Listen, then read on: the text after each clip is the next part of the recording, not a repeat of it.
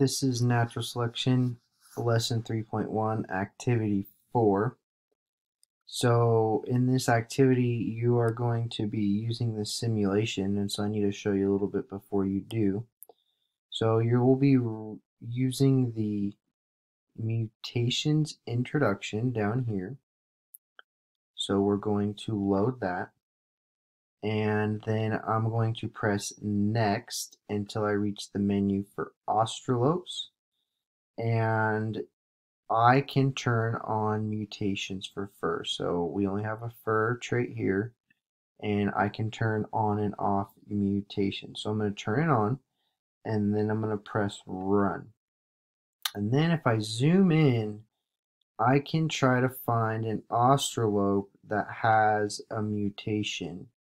And to do that, you can see there's this red dot, and then the closer I get, oh, it's running away from me.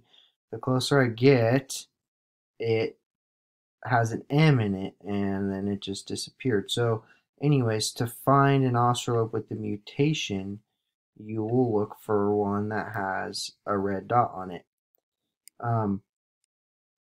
So you are going to be, so mutations are a natural process that is always occurring in the world, and mutations in real life do not have an on and off switch. So the sim allows us to do this so that we can learn more about natural selection with and without mutations.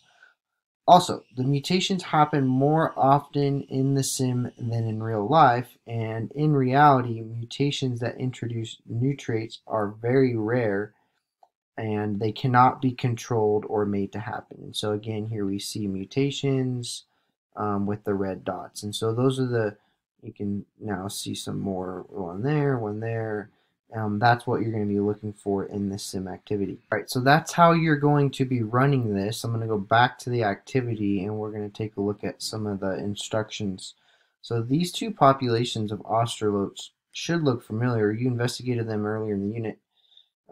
The individuals in population B all have traits of low fur. The population has low variation of fur because there's only a couple traits, and its environment is becoming colder. To explore the effect of mutations on populations, you're going to investigate this population of Australopes again, and this time you will have mutations turned on for fur traits.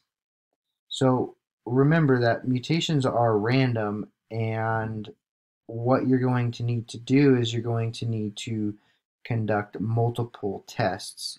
So your goal here is to observe a mutation, and so if you don't observe it, you might have to do multiple tests because they are going to occur randomly. So the first thing you're going to do is drag these to where they go, and then you're going to make a prediction about what you think will happen to population B when they experience mutations and when their environment gets colder. So remember, this is just a prediction, so it's not about being right. You're going to be able to test it, and so you still want to try to answer it the best as you can, but remember, this is a prediction that you're doing here. So once you're done with the predictions, then you're just going to follow these instructions. Open the sim, make sure you go to the mutations introduction, change the environment, turn the fur trait mutations on, etc. And then you take a screenshot of the population histogram population at generation 1 and 70, and then upload it in here. Remember, we're looking for a mutation, and then based on that, you're going to answer these questions. So you want to make sure to pay special attention to the Australope fur trait histograms while the sim is running, because if you see a mutation, then you'll want to make sure that you're looking for that. So again, answer this, record your prediction, run the simulation, upload your screenshot, and then answer these 3 questions based on what you observed.